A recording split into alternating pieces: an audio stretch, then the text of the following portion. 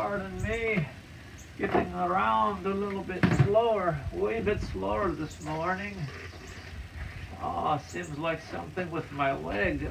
Every morning it's awake with some new aching pain. Hey.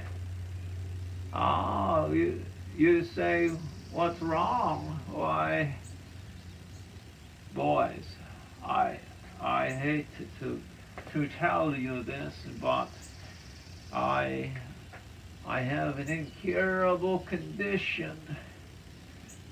Yes, I'm going to die. It's called old age. Yeah, I had you going there for a minute, didn't I? Old age, that's right. It's kind of the punchline of life, you know. You think that life is going to go on and on when you're young, that things will continue on as ever, and one day you wake up and there's a gray hair. The next day you wake up and there's a wrinkle. Kind of creeps up on you, you know, this old age thing. What? Hey? What's that? Oh, you say that your pappy takes 5 pills every morning with his OJ. Well, we don't do that sort of thing around here. We take lots of naps, a little walk it off, some tea for what ails ya. That can do some good, sure. But there are some trees over here. One particularly old tree that reminds me of myself. Come along, boys, come along. Take a look at this here tree. Here's a young maple tree. Young trees, young people, they have an amazing ability to grow fast and change quickly and heal. And if you look down here, we can see that a big limb for a tree this size was knocked off. And you can see where its growth is coming around this way and this way, attempting to close off this wound. And here you see a similar wound. Do you think this tree will close it over? If it doesn't close this up, this will become rot, and the tree will break right here because of the rotten spot in it.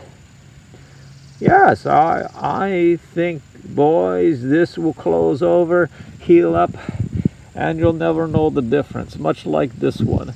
This is all but healed over, just a tiny little space here. So young trees, amazingly resilient and able to overcome change and difficulty. But right behind me here, right here is an old maple tree. It's been here for probably a century or two, just living and growing. It had a good life, but it's not able to change and handle wounds like a young tree anymore. Here we see a gigantic limb was ripped out of it. You see this big hole going down into it. And we see some fungus setting in on this section here. That means that is eating the tree away, turning it into dirt. Now, you see a similar thing happening here. Here is this huge, dead, rotten spot. All of this rot. And then over here, we see the healing process taking place. But it's got to go from here the whole way over into here somewhere to heal up. We're talking at least 2 foot of healing area, maybe even 3. You think this tree is going to be able to successfully heal over this rot? That's right. No, it's not going to heal up. This is going to be fatal for this tree. Here is another example. It's a fairly mature tree. This big limb was cut off later in life. Do you think it's going to heal this limb over? It's probably not. And again, we see a sign of tree disease, fungus. Here we have another fairly young maple tree. It's getting fairly large up in there, and we see some branches that are dying, like this one. It's dying because it's getting no sunlight. This one here is also getting weak. These could be pruned off. Any limb not growing toward the light, growing downward, is dying. Boys, I want you to take note to nature, how she works. Take note of these trees, how the old ones are not as capable of healing over or changing their life. So change now. Nip it in the bud.